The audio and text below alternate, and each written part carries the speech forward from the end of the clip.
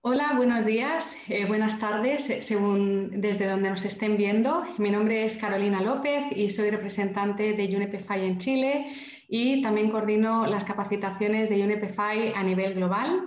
Les damos una muy calurosa bienvenida al webinar sobre cambio climático y TCFD, riesgos y oportunidades para las aseguradoras en España y en América Latina, que está organizado por UNEP FI, por el Banco Interamericano de Desarrollo, el BID, y por el Centro de Finanzas Responsables y Sostenibles de España, FINRESP.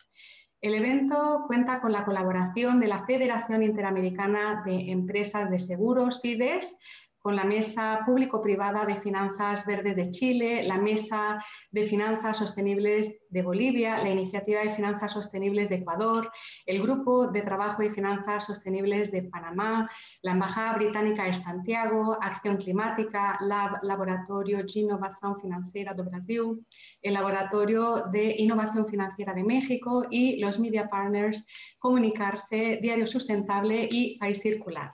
Estamos muy contentos de unir fuerzas con tantas instituciones en esta iniciativa. Esta actividad forma parte como continuación de una serie de 3 webinars sobre cambio climático y TCFD para el sector bancario que realizamos a finales del año pasado en la unión de fuerzas de todas estas instituciones, y las presentaciones, las grabaciones de los vídeos están disponibles en nuestra página web. Este webinar se impartirá en español e inglés con traducción simultánea a ambos idiomas gracias al apoyo del BID. En el icono del mundo interpretación que pueden ver abajo a la derecha, pueden seleccionar traducción simultánea al idioma que deseen.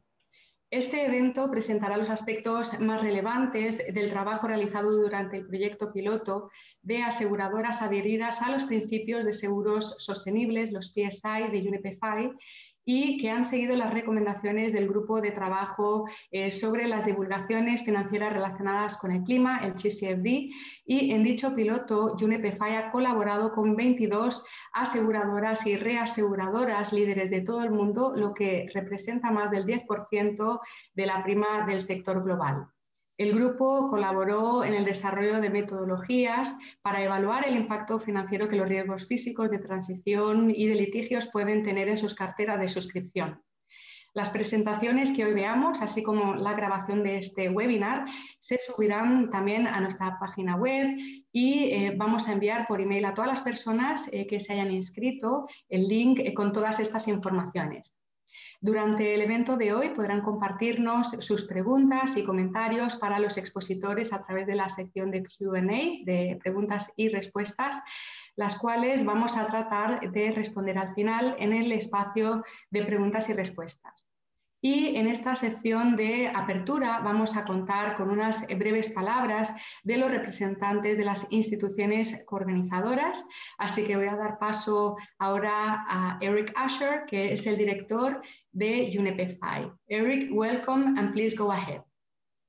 Well, thanks very much, Carolina, and good morning and good afternoon, everyone, and a pleasure to be with you, and particular thanks to Juan Jose Durante from IDB and Pilar Gonzalez de Frutos from UNESPA for the cooperation in carrying out this webinar.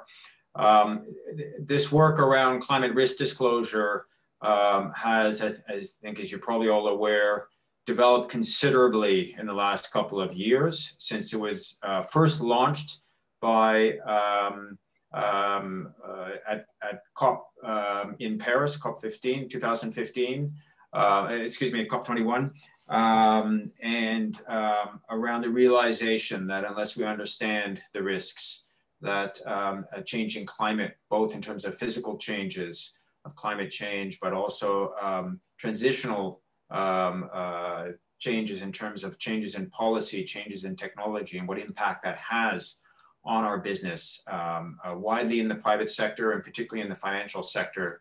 It's critical for coming to terms with understanding where the exposures lie and where risks need to be managed. And so what we've seen is the task force on climate financial related climate disclosures, TCFD in English, put out a set of recommendations on how disclosures should be done but as you're probably all aware, they're quite high level, and there's a lot of detail is lacking in terms of how exactly to carry it out. And particularly the forward-looking nature of doing scenario analysis is quite challenging. Some would call it crystal ball gazing, and trying to understand how the sectors that you're operating in, that you're financing, how they will change, how they will be affected, how that will provide impact on your portfolio, on your exposures. And therefore, what we found is, working through our global membership of banks, of insurers and investors, that there was a real need to work together within the industry to come up with approaches, voluntary approaches, for how you're going to, the methodologies to apply in making these disclosures. And this has been implemented across the different industries, and we found this had a real impact on assisting financial actors to both make their own disclosures, but also work together in what we call a form of soft norm creation on establishing industry positions on how best to do aspects of disclosures, for particularly scenario analysis. So we're really pleased to have brought together a global group of 22 leading insurers and reinsurers to come up with a common methodology of how to do disclosures, and to look both at physical risk of climate change, the transition risks, and also liability risks. It's the first major effort to try to understand what kind of exposures can come from the legal responses to climate change. Carolina has spoken a little bit about the group that's been operating. It's global, but now a big part of our work is how does it get implemented? Who can make use of these methodologies that have been developed? Learning from each other, learning from leaders in the field.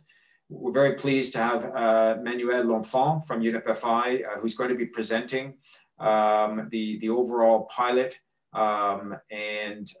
essentially the objectives, the research, and the major outcomes to the work. And then ACCION and NN Group, who actively participated in the insurance pilot, will share their experience. And at the end, we'll have industry supervisors, IAIS and IOPA, provide the critical regulatory view. And as we are starting to see across the different parts of the financial industry, the regulators are learning from what the private sector is leading on, but also starting to provide a much larger role. And in some markets, we are seeing mandatory disclosures, mandatory forms of how to do scenario analysis. So the relationship with the regulators is critical, and I'm very pleased to have them involved today.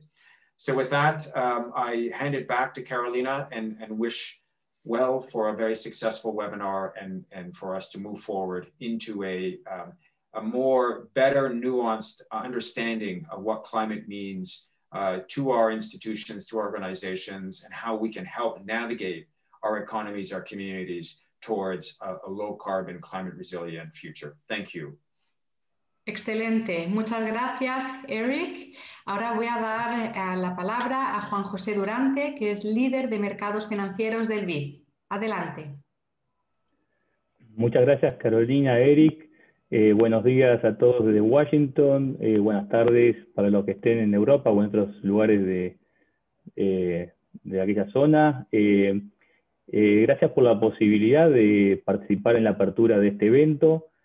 Para el Banco Interamericano de Desarrollo es una gran oportunidad colaborar con la UNEP, el Centro de Finanzas Sostenibles y Responsables de España, FIDES y muchas instituciones relevantes, así como la industria aseguradora y los entes supervisores de la región.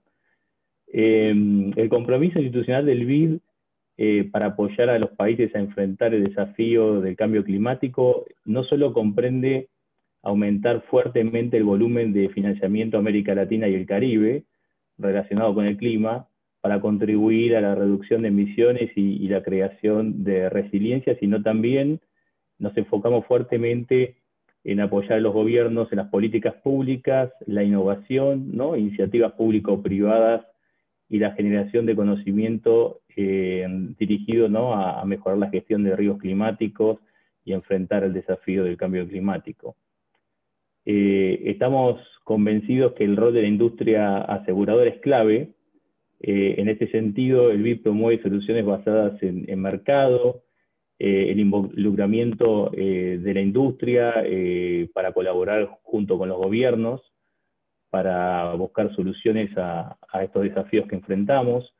En ese marco, de vuelta, promovemos el desarrollo de coberturas, trabajamos con los reguladores, y pensamos que todo lo que es las alianzas público-privadas son claves para poder dar un paso para adelante en todo lo que nos vamos enfrentando para la gestión del cambio climático y los riesgos que afectan a nuestros países y a nuestras comunidades.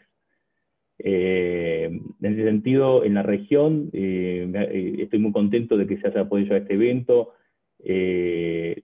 con FIDES, por ejemplo, con la Asociación de Supervisores de Seguros de América Latina, con España, con el ente supervisor, la Dirección General de Seguros, el Consorcio de Compensación de Seguros. El banco busca permanentemente crear alianzas para dar más potencia a los apoyos que podemos brindar a la región. Entonces, bueno, estamos muy contentos de hoy compartir esta mañana con ustedes en este evento y consideramos que el estudio de UNEP y del grupo de aseguradoras adheridas a los principios de seguros sostenibles que se ha presentado durante el evento es sumamente relevante para seguir impulsando el rol del sector asegurador y promover oportunidades para el sector. Entonces yo quiero que directamente, entonces, si te parece, Carolina, continuamos con el evento. Así que nuevamente un placer estar con ustedes y esperemos que aprovechar todas las presentaciones que tenemos durante la mañana. Muchas gracias. Muchas gracias, Juan José. Para nosotros el apoyo de ustedes y poder colaborar con el BID es muy importante. Son un socio estratégico de UNEP FI. A continuación voy a dar la palabra a Pilar González de Frutos, ella es presidenta de la Unión Española de Entidades Aseguradoras y Reaseguradoras, UNESPA, que forma parte de FINRESP, que es Supporting Institution de UNEP FI desde el año pasado, y con dicha institución hemos también colaborado bastante desde el año pasado. Así que bienvenida, Pilar, y adelante.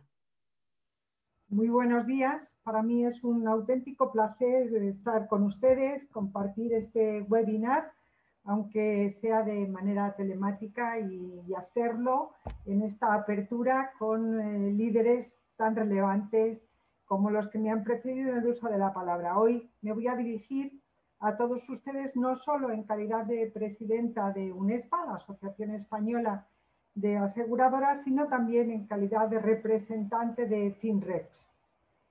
Como probablemente sepan, FINRESP es el Centro de Finanzas Sostenibles y Responsables de España.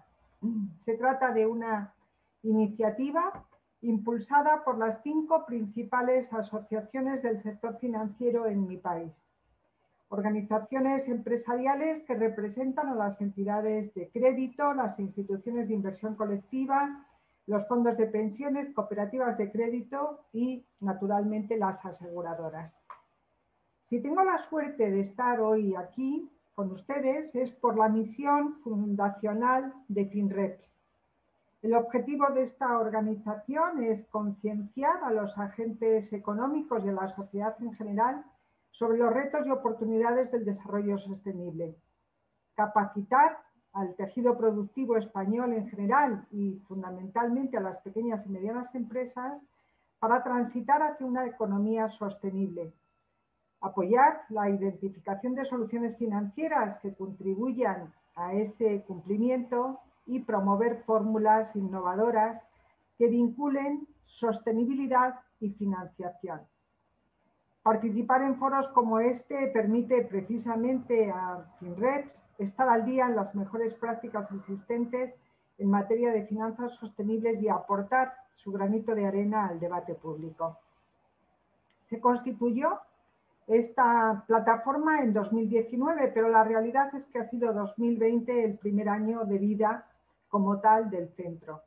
El año que acabamos de dejar atrás ha sido un ejercicio muy complejo, bien lo saben, pero no ha parado los pies a FINRESP. Al contrario, Si algo se ha conseguido en el 2020 ha sido poner de relieve la pertinencia de un proyecto que ni siquiera con un contexto tan adverso como el generado por la pandemia ha logrado parar. Yo incluso me atrevería a decir que la crisis sanitaria lo ha puesto en valor, ya que es uno de los pilares en los que se asienta, al menos en Europa, el ambicioso proyecto de reconstrucción. Para el año 21 tenemos como objetivos contribuir a la generación de oportunidades que permitan la transformación sostenible desde las finanzas, convertir FINRESP en el repositorio de conocimiento clave sobre finanzas sostenibles en España y ser un elemento de valor para las entidades financieras. Este rosario de iniciativas es fiel testimonio de la voluntad que tenemos, de la vocación por convertir a FINRESP en un punto de encuentro, debate, sensibilización y experimentación de los grupos de interés de la industria y de los servicios financieros. Si me lo permiten, y tampoco debe extrañarles porque soy presidenta de UNEP FI y por tanto miembro activo en FIDES, me gustaría dedicar unas palabras antes de finalizar mi intervención a la importancia de la sostenibilidad en la gestión aseguradora. El primer elemento que me gustaría poner en valor es el asunto de las actuaciones ligadas a la transición ecológica como elemento estratégico para el sector asegurador en el que nos encontramos totalmente involucrados. No estamos ante una moda o una tendencia pasajera. La sostenibilidad importa en el seguro y mucho. Y aunque pudiera parecer que el seguro contamina más bien poco, creo que tiene para nosotros muchísimas cosas que decir y que hacer en este terreno. El seguro puede utilizar la suscripción de seguros en favor de la sostenibilidad. Es especialmente visible en el caso de los seguros medioambientales. El asegurador, como un buen conocedor de los riesgos, conoce cuáles son las medidas que se pueden tomar para evitar y mitigar incidentes dañinos en el medio ambiente. En el proceso de suscripción, por tanto, puede operar como un proveedor de prevención, ayudando a los clientes a mejorar su propia gestión sostenible. El seguro no puede impedir que los sucesos climáticos ocurran, pero al menos puede evitar que cuando tienen lugar esos acontecimientos adversos dejen a quienes los sufren sin recursos para poder afrontar el futuro. También tenemos un papel que jugar en las acciones en favor de la sostenibilidad en nuestra faceta de inversores institucionales. Somos ese socio que apoya los ambiciosos objetivos del Pacto Verde con el fin de construir una economía más sostenible, libre de emisiones de efecto invernadero para el 2050 y que se enfrenta a los riesgos emergentes derivados del cambio climático. Y estas son, bien lo saben todos ustedes, las metas que también se ha marcado Europa para mediados del presente siglo. Y el seguro puede contribuir a conseguirlas. Podemos, por tanto, ser un actor importante en el reto de financiación de la transición ecológica y de la construcción de una economía descarbonizada y más justa. El sector asegurador puede jugar un rol clave en la transición hacia la sostenibilidad, invirtiendo en activos verdes. Sin embargo, somos únicamente una parte del esfuerzo total a realizar para conseguir esa economía sostenible. En último lugar, también deben tener presente que el seguro tiene mucho que decir en el cumplimiento de muchas otras de las metas de los Objetivos de Desarrollo Sostenible de Naciones Unidas. Y cuando digo esto, estoy pensando también en objetivos no relacionados exclusivamente con factores ambientales, sino también en los ligados a factores sociales y de gobierno. Desde el seguro podemos contribuir a su cumplimiento aprovechando esos diferentes roles que podemos adoptar, ya sea como asegurador o inversor o como empleador o promotores de acciones de carácter social. No me extiendo más, Espero que estas breves palabras les hayan podido permitir situar el papel que juega FINRESP en materia de sostenibilidad en la industria financiera española y la relevancia que tiene para las aseguradoras, a las que represento, la sostenibilidad en la gestión cotidiana. Deseo que sea tremendamente provechoso el contenido de este webinar y les agradezco su atención. Estupendo, muchísimas gracias Pilar y también Eric y Juan José nuevamente por sus inspiradoras palabras y también por mostrarnos lo que están haciendo en esta temática desde cada institución. A continuación les voy a presentar a mi colega Manuel Lonfat, que es líder de programa piloto de aseguradoras de UNEP FI, siguiendo las recomendaciones de TCFD. Él nos va a presentar los objetivos y resultados alcanzados en dicho piloto. El reporte fue publicado la semana pasada, está disponible en nuestra página web de UNEP FI. Así que adelante, Manuel. Thank you very much. So good morning, everyone. I'm going to turn off the camera for bandwidth, but I thought I would show my face for a few seconds before I do that. So here we go. So thanks for your time. I appreciate being here. I'm very excited to speak about the project. And I'm not quite the chief of insurance. I think that would be Butch who's running PSI for UNEP FI. But I'm focused on TCFD issues for UNEP FI and particularly, of course, in the insurance side. So if you can move us to the next slide. What I want to do today is give you an overview of the project. Obviously, this was a project that ran for more than a year. And we ended up with a very large report, very technical, and trying to cover that in about 10, 15 minutes is going to be really difficult. But let's start with the objectives. Number one, what we have aimed to do is to develop methodologies that can be used to assess and disclose climate risk, underwriting risk. So the work here has been focused on underwriting risks, but also opportunities in the context of the TCFD recommendation. We aim to help the market, if you wish, move towards a harmonized set of disclosures and methodologies to support disclosures, which is key to the transparency behind this framework. And ultimately, with the group of insurers who have been involved in the project, we want to signal the support for this FSB work on climate transparency. So let's move to the next slide, please. Carolina touched on that a few minutes ago. So we had in this project about 22, not about, exactly 22 members participating. You see the footprint about everywhere. We did not have members in Latin America, but we had members in Spain, MAPFRE. And the spectrum reached all confines from very, very large insurers to regional and sub-regional insurers, Canadians, Australians, Asians, and Europeans. We worked with the advice of PwC, helped us with the methodological aspect. And on the litigation side, which is very new to this project, we worked with the Columbia Law School, the Sabin Center for Climate Change Law, a very leading institution in the context of climate change litigation. Next slide, please.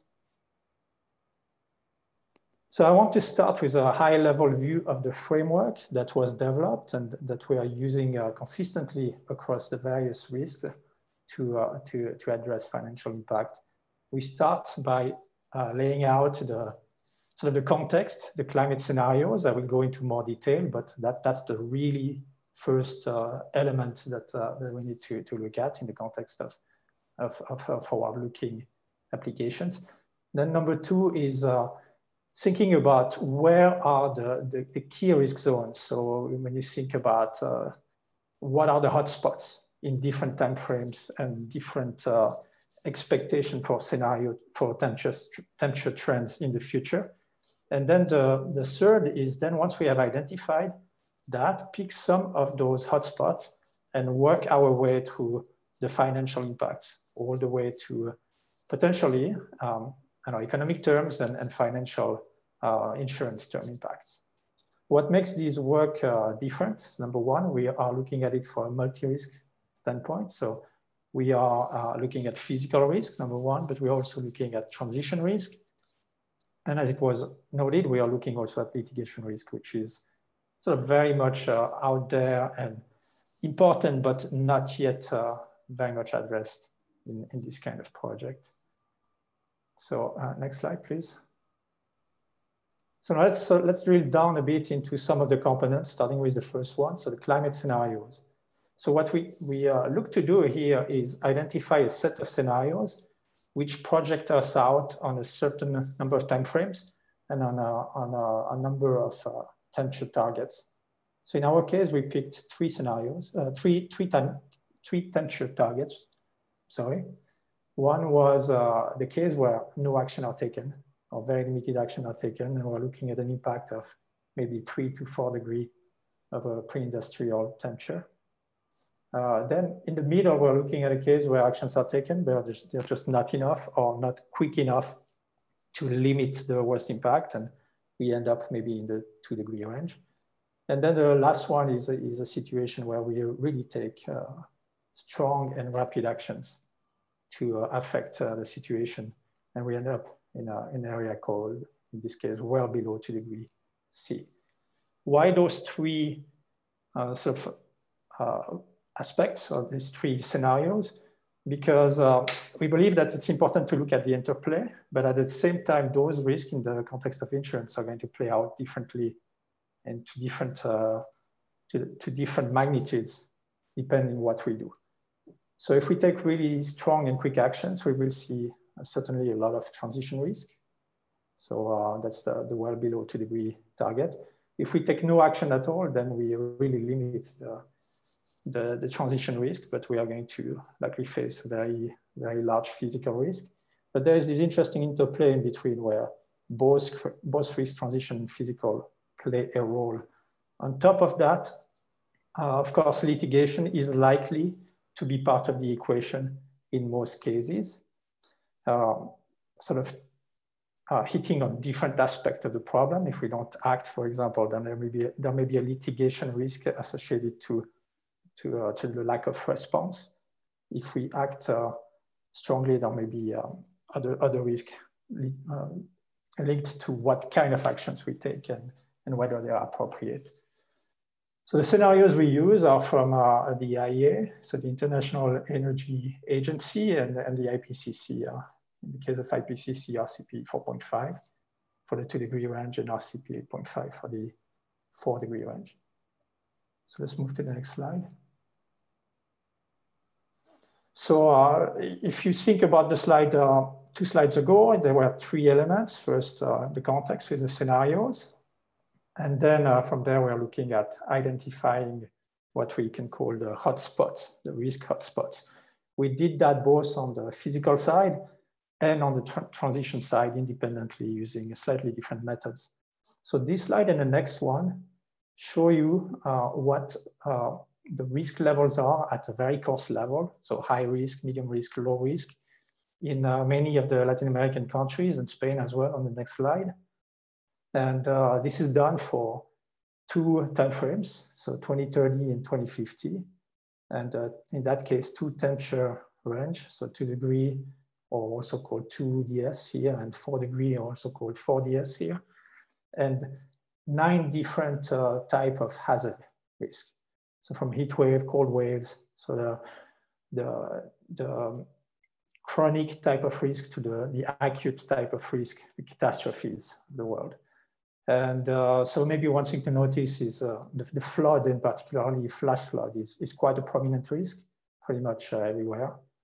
And it has to do, of course, with urbanization and increased concentration of risk and water flowing in some new paths, and the increase in precipitation overall that is likely to happen in many areas. So we jump to the next slide for a second. So this is the second part of that list of countries that I mentioned. What I also want to state is that this data is at a pretty coarse resolution. So we start with public data. We work through the entire analysis, for the methodology with the public data. So the data is at the country level. So it is not meant to represent the risk on any particular portfolio, and certainly internal work is needed on top of that to really identify where the risks are for someone who's writing at a very granular level, for example, within some of those countries. But hopefully it gives the market an indication of what those big sort of ticket items, big hotspot zones are. So let's move to the next slide, please. So then on the transition side, so same idea, we developed a heat map. It starts from a different point. So when we look at physical, we start from the hazard. We start from the weather. And then we look at how these impact the exposure and how these impact the vulnerabilities, and put it all together to get to a loss. When we look at transition risk, we start with the line of business. And then we look at the sectorial impact that can come with some particular stress on the portfolio. And then ultimately we pass that at the regional level without going to high resolution. In this case, we remain within continental type framework for this analysis. So there's a little bit here about Latin America. This is just one case. It is 2-degree temperature change at about 10 years out, 2030. So there's a lot more data sitting behind this model that is not shown here. But the model identifies chemicals, for example, as an opportunity for Latin America on the insurance side, both property and liability.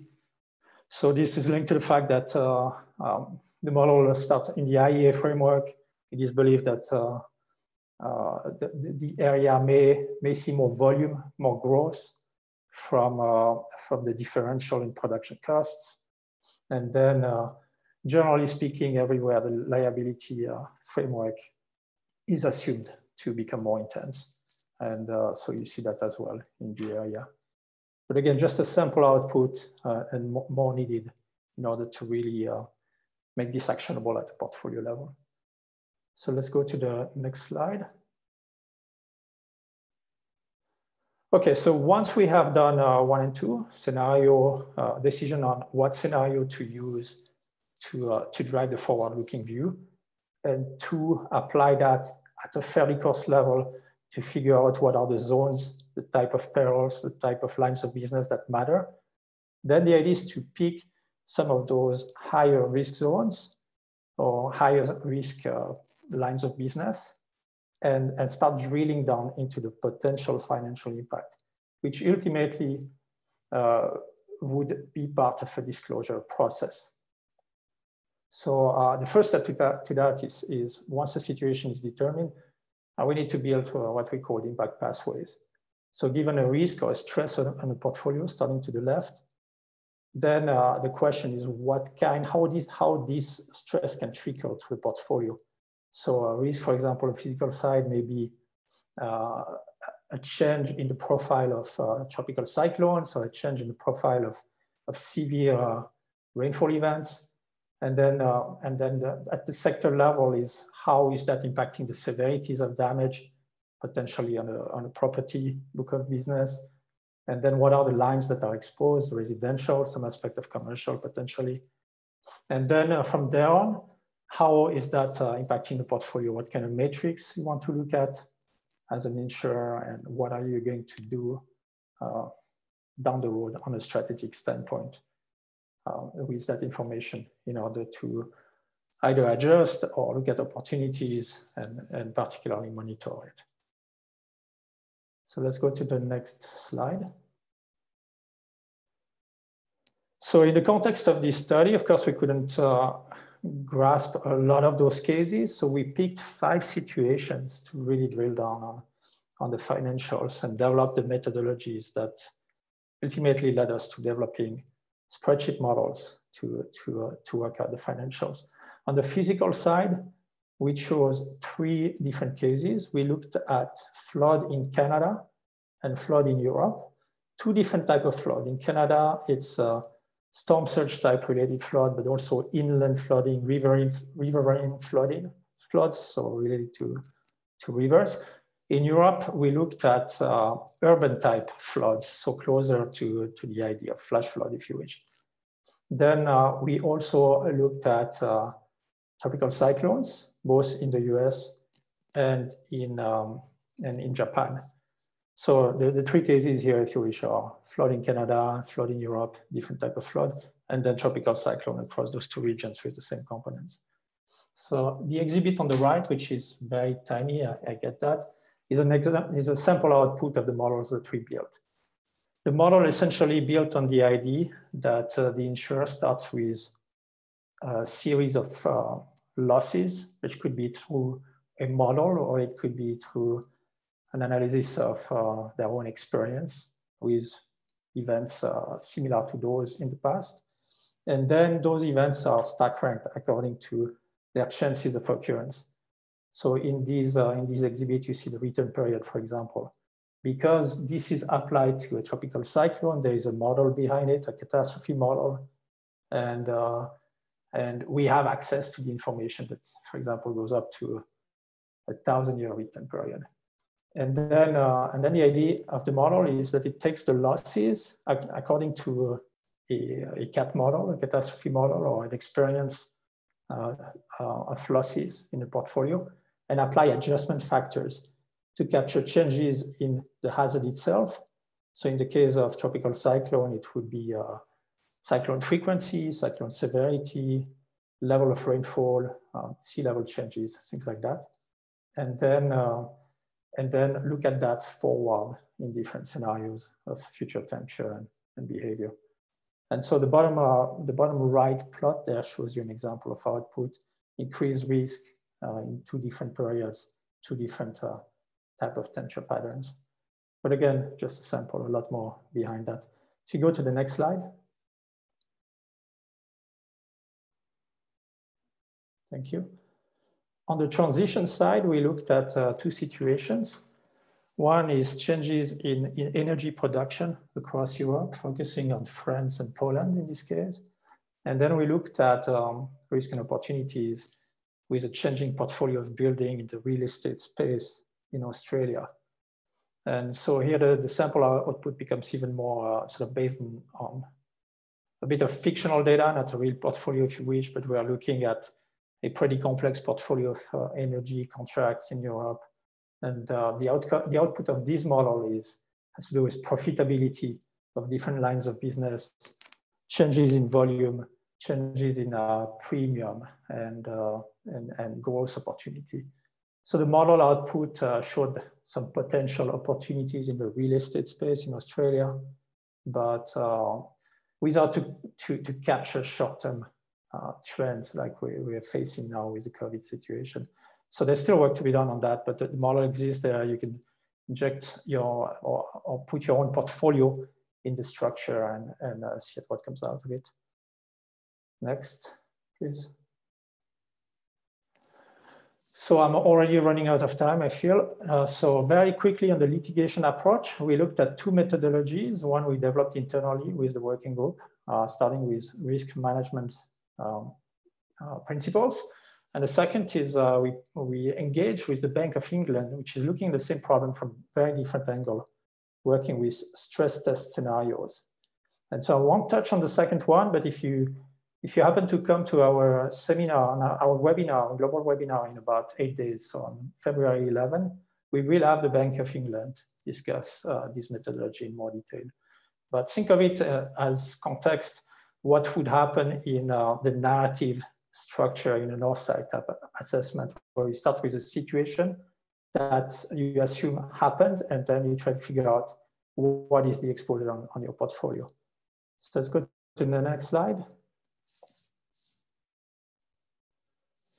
So in the risk management structure, though, that we developed internally to this working group, we started with the database from the Service Center. It's a great database to start looking at. It contains pretty comprehensively all the climate change related litigation cases that are unfolding or have unfolded around the world. A lot of them happen in the US, but Australia, the UK are also seeing quite a bit of activity farther than Brazil, for example. The Latin America region seems to have less cases.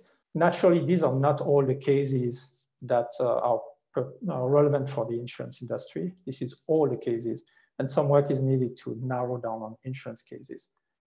So in the insurance space, we haven't seen really yet cases where insurers have been directly involved in litigation, but the financial industry is starting to see some activity. For example, recently there was a case settled in Australia for a pension fund, and the situation was the pension fund is called REST. So retail employees, superannuity trust, and they were sued for on the premise that they are not taking the climate change seriously enough in their investment decision, and they're not reporting enough on it. And they actually lost. And there was no money consideration in the discussion, but they are to take actions on their reporting side and on how they think about this with their external money managers and so on. So one more slide, please. So in the context of the risk management approach, so this is a classic risk management type structure. We start, we have three components here. You're looking at litigation. We start with trying to figure out what the likelihood will be that a litigation case is brought relevant to the insurance industry. And then we look next at what is the chance that that litigation will in favor of the plaintiff. And then third is an assessment of the cost of remedy. So we haven't gone all the way to developing this methodology, but we developed the framework, and an opportunity is really to further develop that and quantify those down to the financials. So next, please. The type of cases that we are using to feed this analysis. So three cases there. Litigation due to fossil fuel production. So it's an obvious. It's the sort of polluters, if you wish, of the world, and insurance contracts on energy production linked to emissions. Then the second is the litigation pertaining to physical implications of climate change. So this could be a situation where you actually have a catastrophe. A good case is climate change, potential climate change ramification in wildfire cases in California, for instance. And third is litigation pertaining to breaches of regulatory framework. And the case in Australia is relatively close to that bucket. Next slide, please. So quickly to wrap, observation and opportunities. So on the observation side, what we see is obviously the insurance is very complex. And in order to create standards, it's going to be a long road. It needs a lot of work. We started in this work with economic impacts, but we realized that we need to go further. For example, looking closely at financial terms in contracts. But we believe it's important to look at all the risks at once, physical, transition, litigation, and build frameworks based on forward-looking information that enable to capture all of those and understand the interplay between them. And so that multi-risk approach is very important. Now at a more detailed level, I would say some of the opportunities right in front of us could be to do life and health work. A lot of what I described is in property space. A lot of the work we have done is in property space, but we are interested in potentially looking at life and health. And then call out to anyone on this call who is interested to engage with us or learn more, please connect with us. So capture financial terms and conditions, I mentioned that. And ultimately portfolio level approaches, the sort of systematic risk is what matters to look at. So it's good to look at silos, but then we need to find a way to put it together to leverage the correlation, negative correlation, but also to understand positive correlation. So potential systematic risk. Next slide, please. And so I will close on that. Here is information about us if you want to contact us, and our upcoming webinar and the reports we produced. So we had an intermediate report that we published in September, fairly short, about 10 pages. And then the big guide, 100-page report that we just published last week. So thank you for your time, and happy to answer any question at the end. Muchas gracias, Manuel. Muy interesante, muy clara, ilustradora tu presentación. A continuación voy a presentar a Andrés Leonardo Jiménez, que es subdirector de sostenibilidad de la Federación de Aseguradores Colombianos, FASECOLDA, quien nos va a compartir la perspectiva desde una Asociación Nacional de Aseguradores sobre las recomendaciones del TCFD y cómo las entidades de seguros están gestionando y divulgando los riesgos climáticos en Colombia. Adelante, Andrés. Hola, buenos días a todos. Muchísimas gracias por la invitación. Hoy voy a tratar de hacer como un recorrido rápido por diferentes temas que ha manejado la Federación en torno al cambio climático. No sé si podemos poner, por favor, la primera diapositiva. Una de las principales cosas que me gustaría abordar antes de empezar a contarles lo que hemos venido trabajando en la Federación es la visión que tenemos respecto al cambio climático. En el sector asegurador, muchas de las cosas que hemos venido trabajando las hacemos mediante una serie de aproximaciones a lo que puede suceder en el futuro. Esas aproximaciones las hacemos basados en eventos pasados y mirando el pasado construimos el futuro. Entonces, si uno ejemplificara nuestras carteras, pues nuestras carteras en cada uno de esos casos sería ese conjunto de circunferencias y en la medida que va pasando el tiempo nosotros vemos que estos temas asociados a los siniestros se podían predecir con una serie de métodos que no se veían alterados por otros factores externos. Digamos que partíamos del hecho de que la temperatura media del planeta no estaba aumentando y que las variables conexas a esa temperatura eran predecibles. Siguiente diapositiva, por favor. ¿Podemos pasar a la siguiente diapositiva, por favor? Exacto. Una de las cosas que sucede con el cambio climático es que los procesos que veníamos desarrollando para adaptarnos a entender cómo estaban nuestras carteras, pues están sujetos a cambios y uno de los principales cambios es que el aumento de la temperatura genera cambios en las variables conexas, entonces en la precipitación, escorrentía, velocidad de los vientos, etcétera. Y eso a su vez pues genera cambios en lo que podríamos esperar en nuestra siniestralidad, en nuestras carteras y requiere unos métodos de aproximación diferentes y es allí donde adquiere relevancia todo lo que está asociado al análisis de escenarios. En ese sentido pues estamos bajo un reto porque estamos aprendiendo como aseguradores a incorporar una serie de herramientas, como lo acabamos de ver en la presentación anterior, que nos permitan estar preparados para lo que está enfrentando las aseguradoras en términos de las coberturas y los productos que estamos poniendo en el mercado. Siguiente diapositiva, por favor. Hay un tema y es que si bien es cierto, se cree que el cambio climático va a empezar a generar efectos fuertes en la medida en que siga creciendo la temperatura, al menos en Colombia ya es un hecho lo que estamos viendo. Nosotros hemos venido enfrentando diversos eventos climáticos bastante fuertes. En 2010-2011 enfrentamos un fenómeno climático de precipitación, de aumento en la precipitación, que inundó buena parte de zonas urbanas, de sectores que estaban cubiertos por las aseguradoras, a tal grado que en temas catastróficos, pues, este evento propició una pérdida catastrófica pues que supera la mayor pérdida catastrófica que hemos tenido en la historia, que era un terremoto en la zona cafetera. Y esto adicional a que los eventos no son siempre de tipo de aumento de lluvia, sino que también hemos tenido eventos de sequía. Durante el 2014 también tuvimos un evento fuerte de fenómeno del Niño, que estuvo asociado a pérdidas de vidas animales, de biodiversidad, en sectores pues probablemente menos asociados a actividades productivas y por ende pues no tuvimos tanto impacto del sector asegurador, pero es un evento que ya muestra el impacto y el efecto que está teniendo el cambio climático sobre el territorio. Siguiente diapositiva, por favor.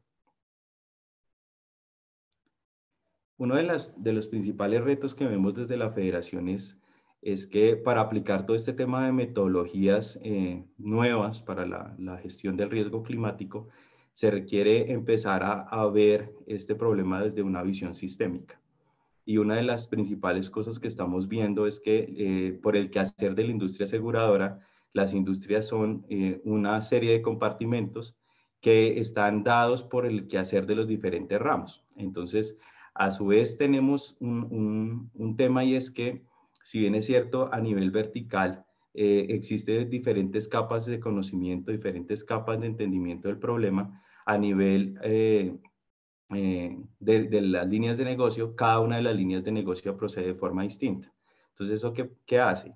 Que en cada una de las líneas se tenga un entendimiento diferente y un avance distinto respecto al cambio climático. Esa visión por silos, pues evidentemente hace que la gestión del cambio climático en algunas líneas de negocio esté muy avanzada, en otras sea más lenta, y a su vez permite que se dé una serie de fricción para implementar metodologías que ayuden a toda la aseguradora, a una aseguradora en conjunto. Es así que se tienen, por ejemplo, avances en inversión, pero no se tienen avances asociados a la colocación de los productos o a la gestión del riesgo en los momentos de suscripción. Y esos avances dispares dentro de las aseguradoras, pues es un tema que hace difícil la gestión integral del cambio climático.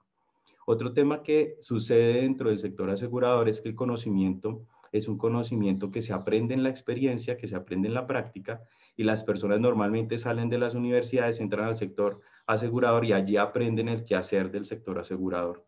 Y eso hace que, en la medida en que el riesgo climático es un riesgo nuevo, su bagaje de experiencia que les puede transferir el mismo sector no les incluye ese conocimiento del cambio climático. Entonces tenemos un reto, y es que, además de que las empresas son altamente compartimentadas, pues digamos que generalmente lo son, tenemos un reto, y es que tenemos que incorporar el conocimiento de la gestión del riesgo climático al interior de las organizaciones para poderlo gestionar. Existen diversos expertos en cambio climático que podrían ayudar a las aseguradoras a gestionar este tema. Sin embargo, estos expertos generalmente no conocen bien el quehacer de la industria aseguradora, y transferir el conocimiento requiere una serie de análisis o de entendimiento del problema para poder generar los puentes necesarios y poder permear eso entre las aseguradoras y que podamos movilizarnos. Siguiente diapositiva, por favor. A partir de este momento les voy a empezar a contar cómo hemos venido abordando este tema. Esto es una visión como de selección de algunos temas en los que hemos venido avanzando. Entonces, una de las principales cosas que se hizo después del fenómeno de la niña que les contaba del 2010-2011 fue que la federación creó un sistema de georreferenciación. Este sistema de georreferenciación lleva varios años madurando, y en esa medida se ha vuelto un referente para la industria aseguradora. Este sistema le permite a las diversas aseguradoras en Colombia consultar temas asociados al riesgo climático para decidir cómo proceder respecto a los procesos de suscripción, gestión de riesgo e indemnización. Es un sistema que permite validar una serie de variables, entre esas pues precipitación, erosión, escorrentía, temas que son asociados a los riesgos que ellos están suscribiendo. Un sistema que tiene alrededor de 180.000 consultas al año y que seguimos robusteciendo con información estatal, a tal grado que se ha venido consolidando toda la información que pueda tener el país y a la cual podamos tener acceso desde la federación, para que los aseguradores dispongan de la mejor data para tomar decisiones. Siguiente diapositiva, por favor. Otra de las cosas que hemos venido haciendo para tratar de vencer esa barrera del conocimiento es crear un espacio de formación para las aseguradoras en las que les tratemos de transferir esas buenas prácticas en términos de gestión de riesgo a las personas que en su día a día ya trabajan dentro de las aseguradoras. Este ha sido un proceso en el cual hemos venido madurando. Llevamos ya casi 4 años, hemos tenido ya 3 ciclos, 3 cohortes de personas dentro del sector asegurador que han sido formadas, y esta escuela de sostenibilidad se ha venido construyendo año a año, atendiendo las necesidades de la industria, creando espacios especializados para transferir conocimiento en gestión de riesgo climático, y así como tenemos cursos especializados para formar a esas personas dentro de las aseguradoras y que puedan empezar a hacer una serie de análisis más avanzados en torno al riesgo climático. Siguiente diapositiva, por favor. Una de las principales cosas que hemos venido haciendo ya en términos de gestión del cambio climático es empezar a utilizar metodologías de análisis de escenarios para verificar nuestra exposición al riesgo climático. Una vez hicimos el análisis, para nosotros era más factible hacer aplicación de este tipo de metodologías para la parte de inversión. Y esto es relevante para el sector asegurador porque nosotros somos el segundo inversionista institucional más grande de Colombia, y en ese orden de ideas, pues nosotros tenemos que garantizar que nuestras inversiones no estén expuestas a los efectos del cambio climático. Y en este sentido lo que hicimos fue aplicar metodologías de análisis de escenarios para verificar qué tan expuestos estaban nuestros portafolios a la transición económica producto del cambio climático. Esos básicamente riesgos de transición y verificación de cómo nuestras carteras se encontraban alineadas con los acuerdos de París. Este es un estudio que ya está publicado, que finalizamos en el año 2019, lo publicamos a principios de 2020. Es un estudio que utiliza metodologías que cualquier asegurador puede usar, que son metodologías desarrolladas por Gris, y que en el caso de la federación lo hicimos con el apoyo del gobierno de Alemania y con apoyo del BID. Este es un primer acercamiento, digamos que es una línea base, es un estudio prospectivo para la industria que permite sentar un precedente, y es saber cómo están nuestras inversiones en términos del cambio climático, y a su vez permite crear una línea base para poder empezar a generar gestión sobre las inversiones. Siguiente diapositiva, por favor. Una de las cosas que notamos en este proceso es que evidentemente la discusión en torno a cambio climático en muchos países, y probablemente en Colombia también, se ha venido enfocando mucho en la mitigación, y eso ha dejado de lado en parte los procesos de adaptación y de gestión de riesgo, que son de gran interés para la industria aseguradora, porque pues evidentemente nosotros como parte de nuestro negocio nos dedicamos a gestionar riesgos, y eso nos pone como en una disyuntiva, y es cómo trabajamos en mitigación. Una de las principales cosas que vemos cuando hicimos este análisis de nuestras inversiones es que en la medida en que nosotros aplicamos análisis de escenarios y buscamos alinear nuestras inversiones, nuestros portafolios de inversión en los diferentes instrumentos económicos en los que invertimos, con una economía baja en emisiones, pues evidentemente nuestro dinero está impulsando actividades económicas que emiten una menor cantidad de gases de efecto invernadero. Eso nos disminuye la exposición al riesgo, y a su vez de forma implícita está mitigando los efectos del cambio climático. Es probablemente otra forma de abordarlo. Ya no estamos hablando directamente de la disminución de emisiones, sino de que la correcta gestión del riesgo climático implica necesariamente la disminución de emisiones como parte implícita de las acciones que tomemos. Siguiente diapositiva, por favor. En ese orden de ideas, pues en la medida en que ya hemos venido avanzando en inversión, ahí hay algo interesante, y es que hay una oportunidad enorme para el sector asegurador. Digamos que las inversiones en muchos de los ramos pueden ayudar al cierre financiero que permite el ingreso de utilidades a las aseguradoras. Entonces, invertir en inversión en temas de riesgo climático es una gran oportunidad, y a su vez es muy sencillo para las aseguradoras aplicar metodologías ya existentes, porque en inversión hay mucho avance que se puede trasladar al sector asegurador de forma sencilla. Y adicional a eso, pues en la medida en que ya empiezan a vencer esa barrera del análisis de escenarios por la rama de inversión, es más fácil llegar a la parte ya de aseguramiento de las características del producto, de la gestión del riesgo de la suscripción. Y en este orden de ideas, esto es en lo que estamos trabajando actualmente. Estamos trabajando en la identificación de los diferentes amparos o coberturas que tienen nuestros productos y que tienen relación con el riesgo climático, como lo veían ustedes, ya el tema de inundación, de movimientos en masa, de tierras, etcétera. Y en ese orden de ideas, pues confiamos el próximo año ya podamos empezar a hacer análisis que verifiquen cuál es la cantidad de cartera que está expuesta, en dónde está expuesta, cuánto implicarían pérdidas económicas, y eso a su vez nos va a permitir identificar brechas de aseguramiento para crear nuevas soluciones de protección. Siguiente diapositiva, por favor. Es de notar que pues esta dinámica que hemos venido promoviendo desde la federación es un llamado a la acción y hemos tratado de ser disruptivos promoviendo el cambio no solo en el sector asegurador colombiano, sino probablemente en otros sectores que también han permeado esa dinámica de utilizar metodologías de análisis de escenarios y de movilizarse a la gestión del riesgo. Y en este sentido también hemos visto cómo nuestro supervisor, que es la Superintendencia Financiera de Colombia, ha sido bastante activo en promover la gestión del riesgo climático como un riesgo financiero, y ellos han venido aplicando una serie de instrumentos que permiten medir el estado de desarrollo de los diferentes actores del sector financiero en Colombia en términos de gestión de riesgo climático. Esto es una encuesta, ya vamos por la segunda aplicación de esta encuesta en Colombia, y a su vez han venido empezando a trabajar en guías, en crear guías o manuales de buenas prácticas para la inversión inicialmente, ya está empezando a permearse en otros temas, y trabajan ahora en la taxonomía de inversión responsable, pues para promover también la creación de instrumentos financieros en los cuales podamos colocar el dinero, que se sepa a ciencia cierta que apoyan o disminuyen el efecto del cambio climático. En este orden de ideas, la Superintendencia Financiera también ha promovido el análisis de escenarios en todos los actores del sector financiero en Colombia, y es de notar que ya hace parte de la red para enverdecer el sistema financiero, que es una red global. Entonces, pues, siguiente diapositiva, por favor.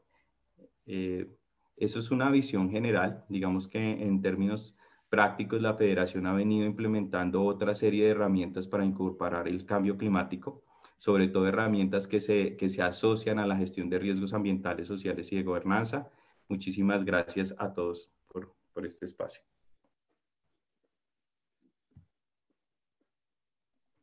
Excelente. Muchísimas gracias, Andrés, por tu muy buena presentación. Y muy importante el trabajo que ha realizado, sin lugar a dudas, Fasecolda en materia de sustentabilidad, y que va abriendo camino para que otras asociaciones de otros países vayan tomando un mismo rumbo. Ahora voy a presentar a Andrew McFarlane, actuario jefe de AXA. AXA formó parte del grupo piloto de aseguradoras que siguió las recomendaciones de TCFD. Andrew, welcome. Sería interesante conocer cómo en AXA probaron la herramienta y cómo encaja con vuestro enfoque más amplio de modelado y fijación de precios. Thank you, Carolina, and thank you for good morning, good afternoon to all participants, and thank you for giving me the opportunity to speak to you today on this webinar. Just a quick intro. So AXA XL, we're a big global insurer and reinsurer, focusing on multiple lines of business. AXA XL is the commercial sort of arm of the AXA Group. The TCFD guidelines really require that we consider the resilience of our business strategy in terms of the risks that we're going to face as a result of a changing climate. And so, the work that we have been able to do with Manuel and his team with regards to the pilot work from UNEP FI has been an important step in really creating that framework which will allow the industry to create that consistency when it comes to making some of the disclosures that we're required to do under TCFD guidelines. So the UNEP project is I think we need to say a big thank you to Manuel and his team. It was a great opportunity for us at AXA XL, and I'm sure the other partners, to be involved in this important and this sort of stepping stone piece of work. My comments today are really going to focus on the physical risk aspect of that work. That was the area that we were largely involved with. But I think it's important to reiterate and highlight the point that Manuel made around the interconnectivity of those three key components: the physical risk, the liability risk, and the transition risk. Whilst they're sort of looked at independently, as Manuel said, they are all linked. And it's important that as you go through thinking about the risks that we're going to face in the world of a changing climate, it's important to consider the interconnectivity of those three risks. So I'm going to frame my comments this morning, my time, under three main headings: really how we define risk when we think about physical risk, time horizons, and then risk and opportunity. So when we talk about physical risks associated with a changing climate and just generally, we like to break it out into three components. You know, the risk is really a function of the hazard. So the natural peril that has the potential to cause damage, the exposure, the asset that is at risk from that hazard, and the vulnerability, the extent to which that particular asset can withstand the hazard. And I think it's important that in the context of the physical risk, we break it down into those three key components. Because when we're trying to view or understand how risk is changing in the future, we need to think about all those three key components and how they're going to evolve in the future. The excellent work that we have done within the pilot group has really focused largely on the hazard change, keeping exposure and vulnerability constant. And those have given good indications and insights into the risk that we face. But I think the next step and an opportunity for that piece of work is, again, as Manuel said, to broaden that out and look more at how exposure and vulnerability is going to change in the future. It's all three key components and then how they interact and intersect in the future. The time horizon is an important one and is linked to that. The projections, as Manuel laid out around the various temperature pathways, we're at time horizons 2030, 2050. Typically, insurance companies and businesses run their business with a 3 to 5 year time horizon. And so there is a little bit of tension there between the projections that are being made and the way that we sort of run our business. And so it's important to be conscious of the fact that there is that slight disconnect. But again, it's important that we have those scenarios to give us that indication of where the risk might be changing. And then the third heading was really around risk versus opportunity. So, within the work that we did, there is certainly a lot of uncertainty in some aspects around particular movements in the direction and magnitude of certain events that we're going to face. And it's important that when we're thinking about the context of a changing climate, that where we sit as an industry, there is certainly uncertainty that's going to emerge. And it's how that uncertainty plays out to whether it's a future risk and how that might relate to the opportunities that we as an industry have. So it's important that we consider the changing climate is going to create risks and opportunity within the context of the way we define risk as a function of hazard exposure and vulnerability.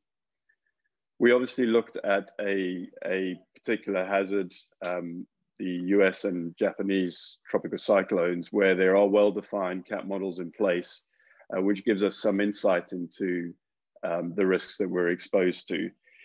In certain regions, particularly, I guess, in Latin America, the existence of those CAT models is perhaps not so well defined. And so I think when trying to apply some of the learnings that we had from the work that we did within the pilot, I think some areas where you would be able to focus on or look into would be, as Manuel said, take the history that you have, the events that you have, look into the science that exists around potential changes in frequency and severity of those particular events and see how you could apply that to forming a view in the future of where those particular hazards might evolve to. Overlay with that, it would be important to consider the changes that you might expect as a result of exposure and vulnerability changes, because again, it's important to think about the intersection of those three, which really creates the risk. Manuel touched on it as well, but the importance of economic loss versus insured loss. So a lot of the work that was being done within the pilot has really been focused on how a particular set of scenarios now might change in the future related to a certain set of multipliers. There's the next step is really thinking about how we can apply particular terms and conditions around the insurance portfolios that we all write and how that specifically relates to the risk that we face. And again, depending on the work that you do, if you focus on the hazard change and leave exposure and vulnerability and constant, the important aspect there is to be clear what you're communicating. It's be clear that the assumptions you're making is those two components staying constant, and the results that you're getting are from a change in the hazard. It's important that that is well defined. Just touching on some of the TCFD work in general, AXA was one of the AXA Group was one of the founding members of the TCFD, and so you know the framework.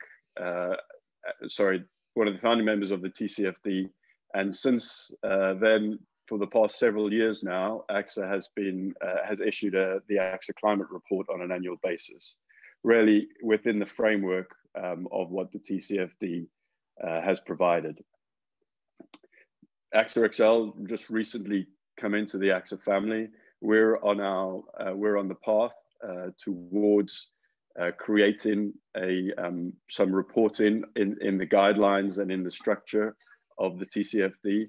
But the pilot has been an important step for us in terms of allowing us to think through some of these scenarios within the framework that TCFD has supplied.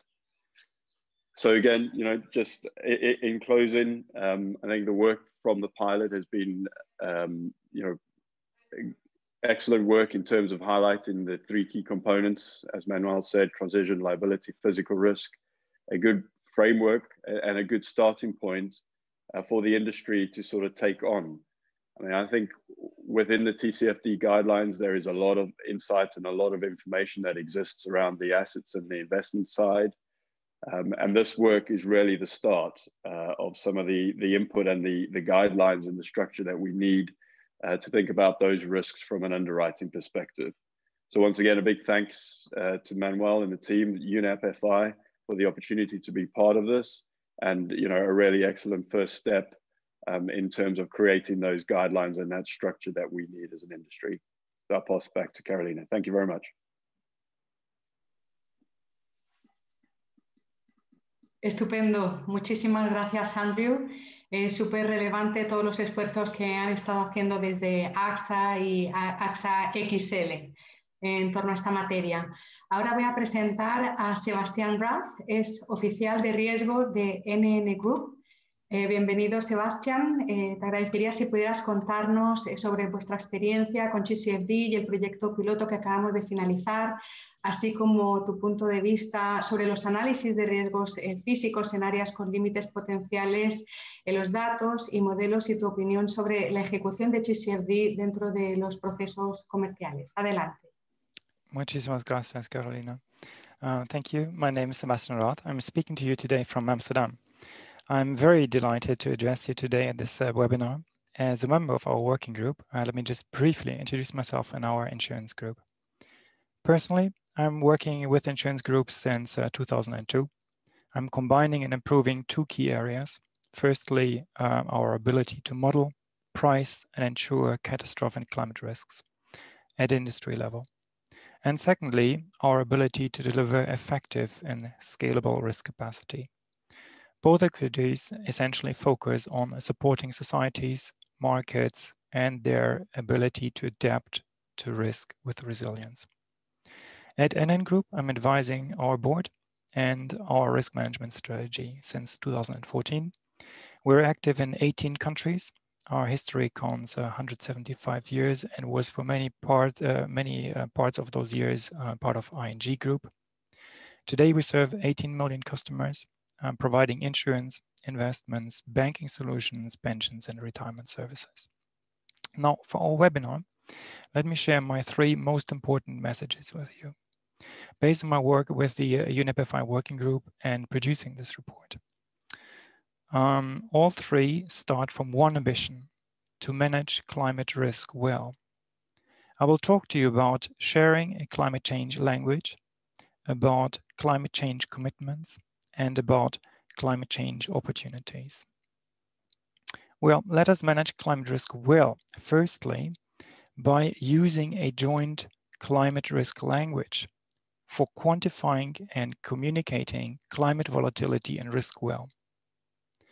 Our report, as it stands, endorses a harmonized, scenario-focused framework. Its power here is that it is quite repeatable in an assessment style, with components that are principle-based. This is valuable for underwriting. It's a powerful language. Tooling and methodology are essential steps for later acting and our reporting on climate change. They inform our climate change discussions and our actions. To be truly impactful, we need such a modeling framework that is simple enough and yet effective. It is a common language, especially when we express complex physics, or the importance of transitional climate effects, or the relevance of uncertainty in our management actions. Now, I believe we did succeed in proposing a scenario-driven quantification with reasonably clear, reproducible steps. They help, especially for our work on impact pathways and transition scenarios. A scenario modeling approach helps us address typical modeling dilemmas for scaling data, scaling timescales, addressing geographies, perils, and interdependencies. We proposed to focus on scenarios to manage climate risk well, with the ultimate purpose to really enable local initiatives, local businesses, local adaptations, better local resilience, and local change management. Now, this framework allows us to focus on explaining our scenarios and our conclusions, our approaches towards volatility, while we can cover what matters most: temperatures, rainfall, storms, floods, even in the Netherlands, droughts and heat waves, or impacts on health. Now, secondly, let me focus on reporting our commitments. Our insurance sector has a leading voice for reporting on climate scenarios and climate metrics, working with partners and with regulators. We can show our capacity to team up and deliver. This also means that boardroom targets will develop across industry sectors, and we will face limitations to manage climate volatility, because this is not easy. But now is the time to learn rapidly from each other on how we use our models and understand our scenarios. Dutch insurance groups, international ones like mine, are exposed to wind, flood, heat, and health impacts of climate change. Just imagine, many cities, millions of Dutch buildings are centuries old. Their foundations are old and very sensitive to water level changes. This volatility only increases. For cities like mine, Amsterdam, there are no easy solutions. As NN Group, we commit to society to manage our exposures, our assets with a forward-looking view, our carbon footprint, and net zero targets. Therefore, we enjoy our interaction with TCFD and the PSI Group.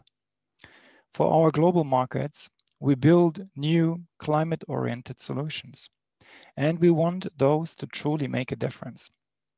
And UNEP FI is a key platform in this regard. Latin South America, you have plenty of opportunities to protect biospheres or to respond to warming, temperature changes overnight and day, changes in storms, rains, and drought, or food security for that matter. Together, we are called to manage physical and transitional risk well. Therefore, with my third and last point, let me focus on how we develop new insurance solutions. Sharing a climate change language and reporting allows us to be better, to be faster in developing insurance opportunities and offering coverage, and make our impacts. There's 5 points to that. Who will be securing biodiversity, green infrastructure, and sustainable mortgages, for example? Who will set risk standards, communicate risk factors for adaptation and resilience? Who will strengthen supply chains or transparent ESG scores? who will enable carbon-friendly activities in and across industries, who can support healthy societies from the young to the old with sustainable exposure to risk. I believe this is us, our insurance sectors, and our actions. Therefore, to wrap up, let me express that I hope that this platform will hear a lot from you about your initiatives, your actions, your climate targets, and your solutions for customers. There's plenty of work ahead, and this report with its framework leads us to new solutions and new commitments. Many thanks for your time, and best regards from Amsterdam.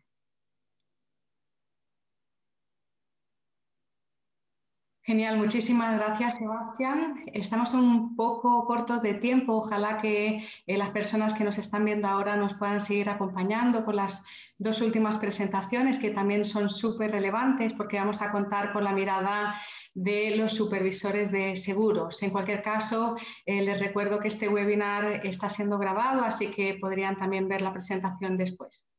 Ahora voy a dar paso a Han van Borden, es asesora principal de políticas de la Asociación Internacional de Supervisores de Seguros, ACCIÓN.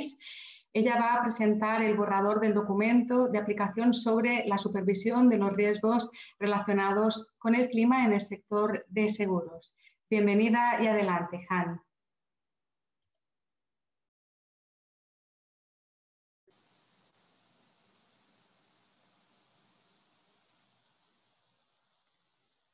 Yes, so thank you very much. Hello, everyone.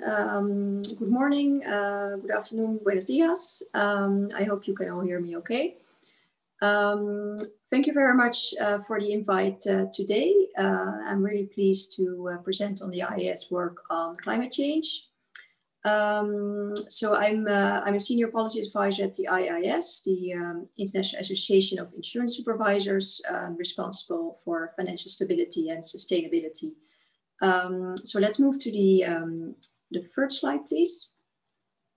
Oh, the second slide, yes. So a really brief introduction to our work for those of you who are maybe less familiar with the work of the IIS. We are the global standard setting body responsible for developing standards for insurance supervision. And we have around 200 members worldwide, covering more than 90% of the insurance sector. Our mission is relevant to both the micro and macro prudential objectives, as well as conduct issues. Let's move to the next slide.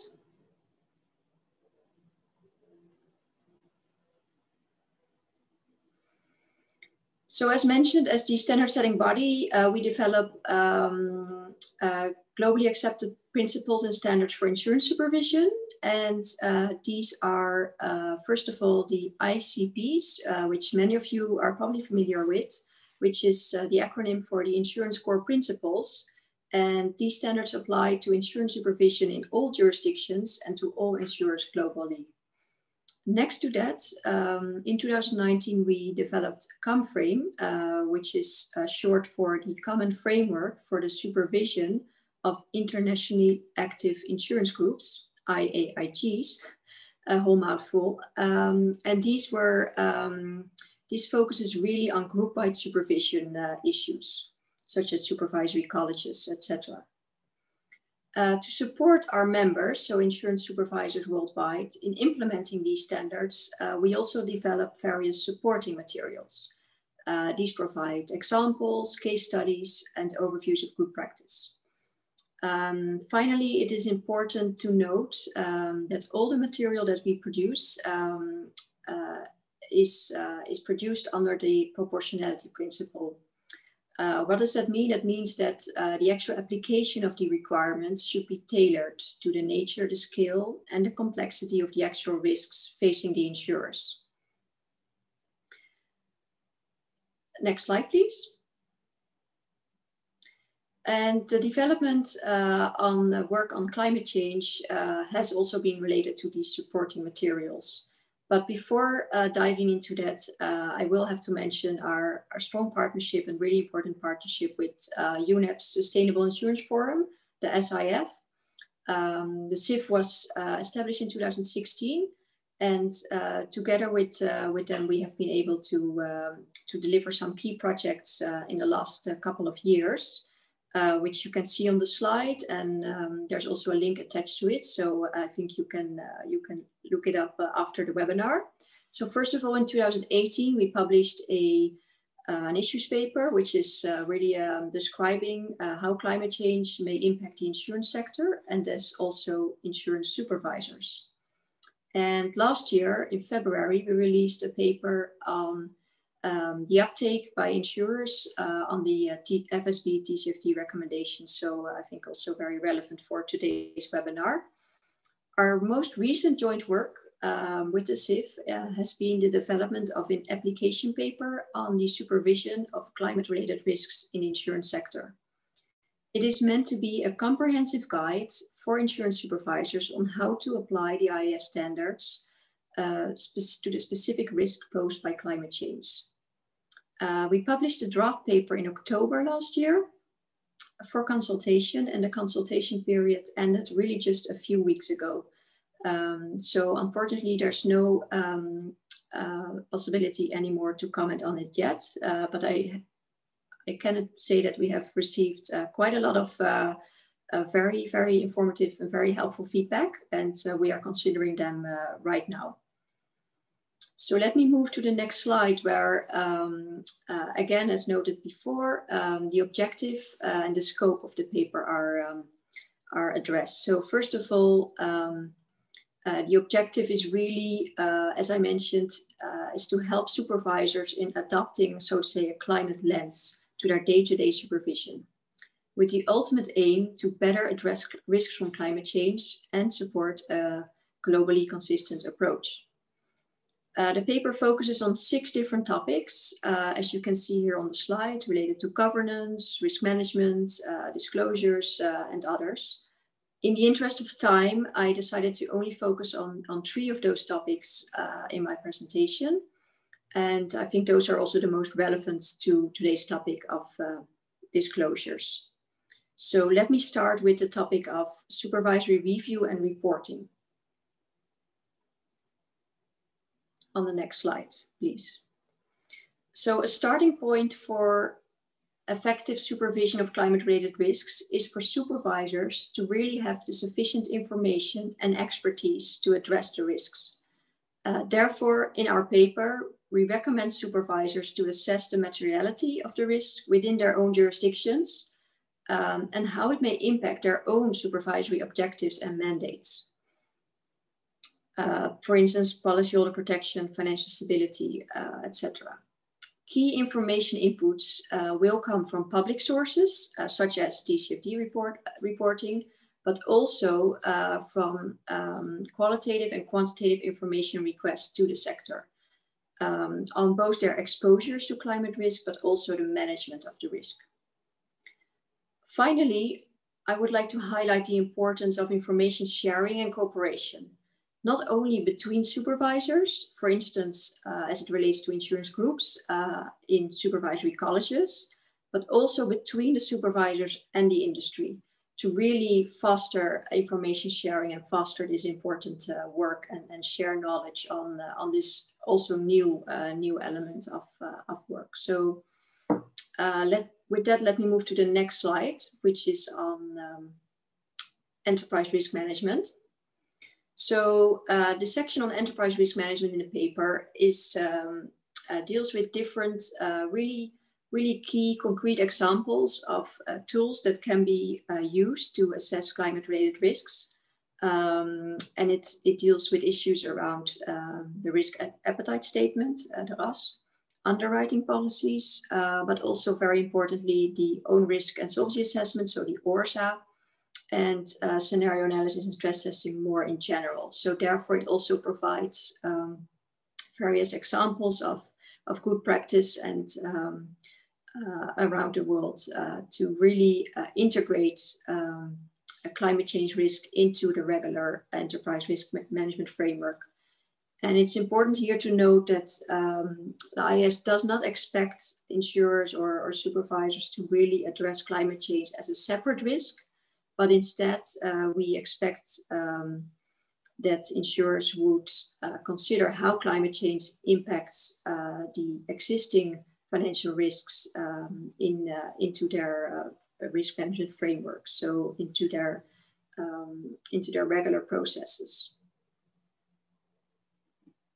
Next slide, please.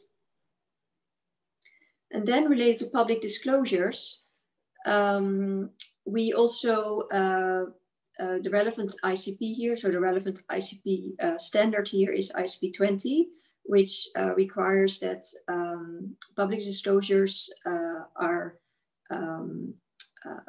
done by insurers for all material risks, and as such, if information on climate-related risks and the management thereof should also be disclosed. The level and the type of information, of course, may depend on the line of business, and also it may increase over time as methodologies improve. So that's again the linkage to the proportionality principle that I mentioned before. I realize that I only see my video right now, so I'm not sure if it worked before, but that's hence my little hiccup there. So when considering mandatory climate risk disclosures, IAS does not propose one set of objectives, but we also note that supervisors across the globe are taking different approaches. But we do recommend supervisors to use the TCFD framework if they want to do that for designing, for instance, best practices, or as an input for setting their own expectations. And that's really meant, again, to really foster a globally coordinated approach. And finally, it's good to note that insurers could be allowed to meet any disclosure standards through public general purpose financial reports, really to avoid an additional burden on the industry. So with that, let's move to the final slide, which focuses a little bit on the next steps. So as I mentioned, the public consultation period has really just ended. We are considering the feedback and are working on an updated version of the paper. And we plan to publish that in the next quarter, so around April or May this year. And we are also doing various other work streams on climate. So I wanted to highlight three of them here. First of all, from a financial stability perspective, we are working on considering climate-related risk on the investment side of the balance sheet. So it was really interesting for me to learn on what has happening there in Colombia, which is a very, very interesting report, which I will definitely read. So we are doing an analysis on a global sector, and currently we're undertaking data collection amongst IAS member supervisors to get information on the insurers' exposures to these risks, and we plan to publish this around the middle of this year. We also place great emphasis on supporting a coordinated, a global, but also cross-sectoral approach, and therefore we are involved in various international bodies like the FSB, but also the NGFS. And this also includes, again, work on disclosures, but also around data gaps, which is another important element here. And finally, we will continue the strong partnership that we have with the CIF. Perhaps worth noting is their upcoming discussion paper on how the biodiversity loss may impact insurance and insurance supervision, which I will be keen to read when it comes out later this year. So thank you very much for your time. Thanks all for staying a bit longer than is initially planned, and happy to take any questions. Thank you. Muchas gracias, Han. Interesantísimo saber de todo el trabajo, los avances que están haciendo en materia de cambio climático desde IAS. Así que felicitaciones por todo eso. Y nuestro último orador invitado es Barsol Kuipers, experto principal en pensiones de la Autoridad Europea de Seguros y Pensiones de Jubilación, EIOPA, Él nos va a estar presentando brevemente la consulta sobre el proyecto de opinión en torno a la supervisión del uso de escenarios de riesgos de cambio climático en ORSA. Han ya había mencionado lo que es ORSA, pero para quienes no estén tan familiarizados es el acrónimo de Own Risk and Solvency Assessment, que significa evaluación propia de riesgo y solvencia. Así que bienvenido y adelante, Barstol. Thank you very much, and good morning to everybody, or good afternoon to everybody. Thank you very much for inviting me, IOPA, to this very topical and interesting seminar. So I'm a principal expert at the European Insurance and Occupational Pensions Authority, and basically we are the European supervisor of insurance companies and occupational pension funds. I was asked, and also I think it's very relevant to tell you something about our work on the opinion on the supervision of the use of climate change scenarios in the own risk and solvency assessment. And maybe the next slide, please. I would like to give you a little bit of insight in that opinion. Of course, it's only 5 to 10 minutes, so I cannot go into all the details. I give you a little bit of a bird's eye view.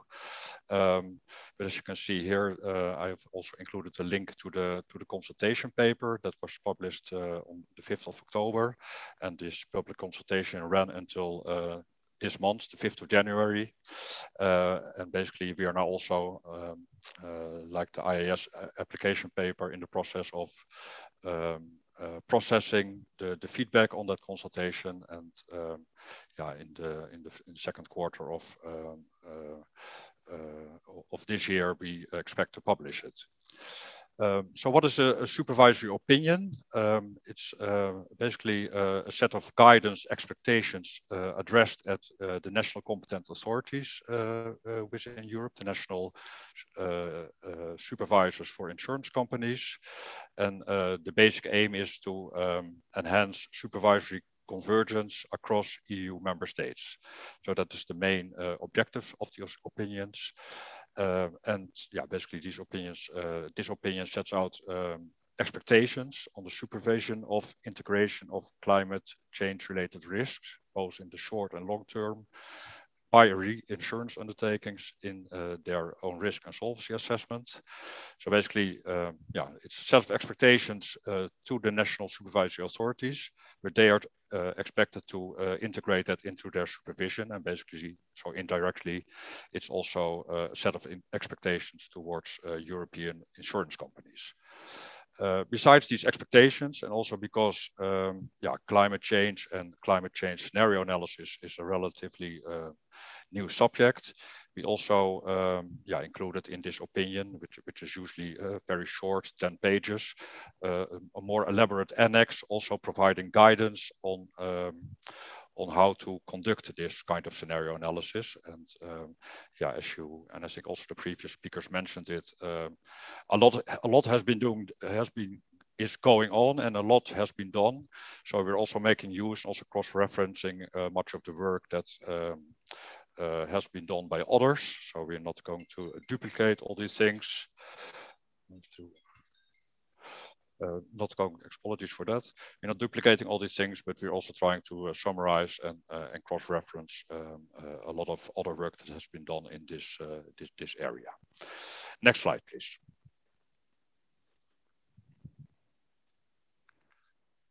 Yeah, so a little bit of the reason why we put forward this supervisory opinion on climate change scenarios in ORSA. One, basically it's a follow-up to an earlier IOPA opinion on sustainability within Solvency II, and that is of course the insurance prudential framework in Europe. And basically the European Commission asked us whether the existence of long-term climate risk warranted an amendment of 1 year capital requirements, which cover a 1 year risk horizon. Basically our recommendation to the European Commission was that not to adjust the Solvency II standard formula for the capital requirements, but instead we said, well, it's better that insurance undertakings take into account these long-term climate change risks in their governance, in the risk management, and also in their own risk and solvency assessment. A second context was, and that's basically a little bit how we started this project, is that when doing a survey of the existing own risk and solvency assessment reports of insurance undertakings in Europe, we found that only a small minority, less than 30%, assessed climate change risks in their ORSA using scenario analysis.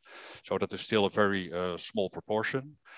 What we also saw is that, and I think that's also a little bit typical of own risk and solvency assessments of ORSAs, is that most assessments took also very short-term perspective, 1 to 5 years, which is the sort of the common period in ORSAs.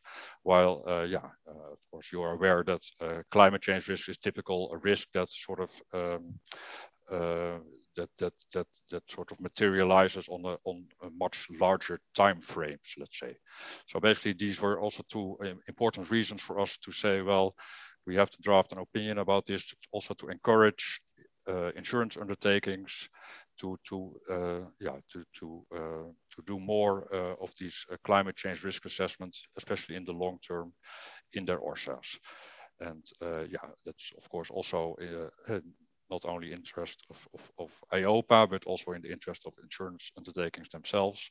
Because if you sort of ignore these long-term risks or these long-term opportunities, which they may also be, then if you don't include those in your business strategy, your long-term business strategy, that might also jeopardize the future viability of your undertaking. So it's also in the best interest of insurance undertakings to do this kind of long-term assessments within their ORSA and their risk management. Next slide, please. Yeah, so basically here I'm giving a little bit of an overview of the main expectations on the slide that we sort of expressed in our draft opinion. Of course, the opinion is a little bit larger, so this is sort of a few highlights.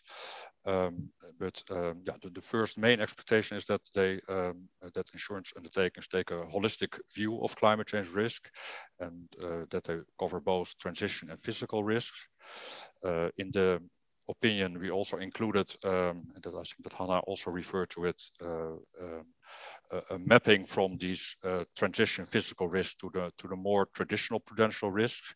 So to some extent, these are not new risks, but are sort of new drivers that drivers of traditional prudential risk that they should take into account when doing their risk management and when conducting their ORSA. I think as a first step, we expect insurance undertakings to assess the materiality of their climate risk exposures. So it's an important step because we don't want them to do all kinds of complex scenario analysis on risks that are not really material. But if they come to the conclusion that there are material long-term climate risks, we also expect them to do at least to assess the risk using at least 2 temperature scenarios. One where the global temperature rise stays below 2 degrees, another one where global temperature increases exceed 2 degrees. And an important reason for this is that, of course, future climate change developments very much depend on the effectiveness of global policy interventions, climate change interventions.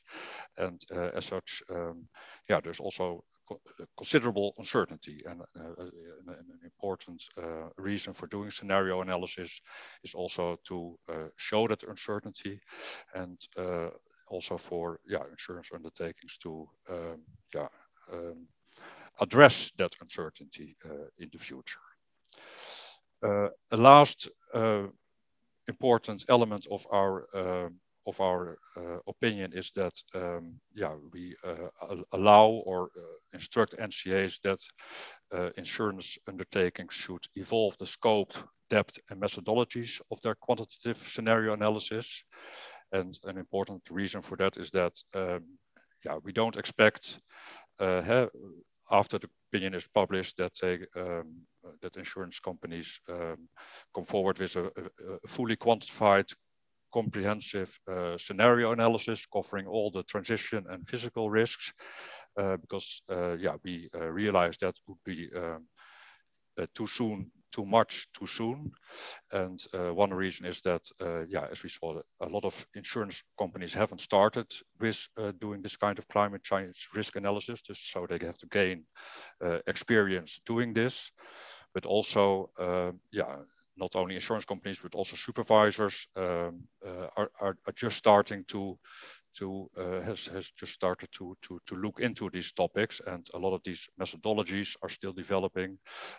More data has to become available, so it cannot be expected that from one point in time to another point in time there will be a perfect scenario analysis, including all the risks. But this is rather a gradual process, and I think that our opinion also recognizes that. Then to my last slide, the next steps. Maybe the next slide, please. Yeah, so as I mentioned, we just finished a consultation period, and we're now processing all the feedback, very good feedback we received from stakeholders. And our intention is to publish the final opinion incorporating that feedback, taking into account that feedback in April this year. And we are also already envisaging follow-up. So an important part of follow-up, of course, of an opinion is also to review to what extent the opinion and the expectations contained in that opinion have been taken into account. So that is one part of the follow-up that we're going to do as from the end of this year. A second follow-up is that we are, and maybe that's also a little bit similar to what the pilot exercise of the UN, what has been discussed earlier today, has been aimed for. So we are also intending to do a pilot exercise on a voluntary basis with selected or insurance companies that would like to join that pilot exercise. And then we are especially targeting smaller and medium-sized companies that may be expected that this kind of climate scenario analysis is more difficult to implement. In that pilot exercise, we would also like to assist these small and medium-sized insurance undertakings in including this kind of climate change analysis in their ORSAs. So that basically those are, this is basically a sort of a practical follow-up to the opinion, also to help insurance undertakings to implement the opinion into practice. But this was a little bit of an overview where we are now with climate change scenarios in ORSA. Of course, also at EIOPA, sustainable finance is much broader than this, but I think this was a very important part of our work, and still is an important part of our work. Thank you very much for your attention.